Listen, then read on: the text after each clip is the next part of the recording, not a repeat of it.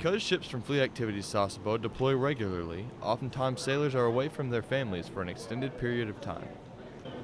Sasebo Elementary School's PTO staff put together an event to allow military dads an opportunity to catch up with their children.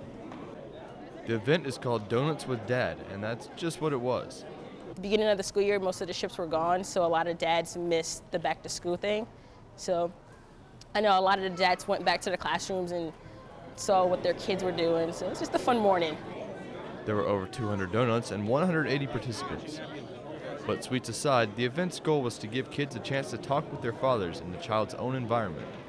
Though the donuts went fast, the bonding between the kids and their dads should last much, much longer. Seaman John Marzullo, Fleet Activities, Sasebo, Japan.